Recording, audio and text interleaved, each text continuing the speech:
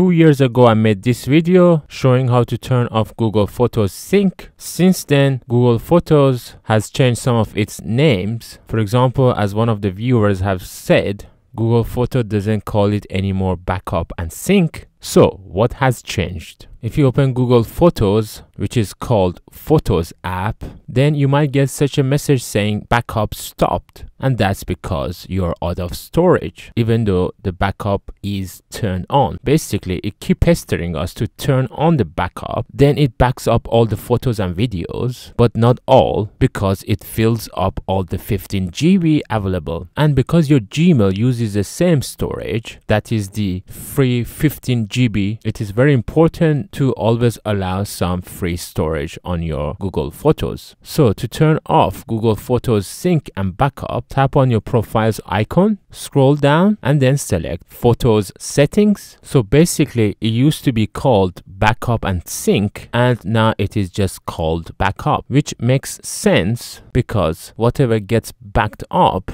naturally gets also synchronized. That means once it is backed up on your Google Photos, you could access it from anywhere by simply logging into your Google Photos. So tap on backup. As you can see, my backup is on. To turn it off, simply tap on here, and now Google Photos won't back up your photos and videos from your phone. Photos and videos that you have already backed up would stay on your Google Photos. Now if I would tap on back and back, you could see all the photos are still here, and the photos and videos that have got an cloud icon are backed up on your Google Photos account and are taking space. To learn how to delete your Google Photos from the cloud but not your phone, please watch my other video, link in the description.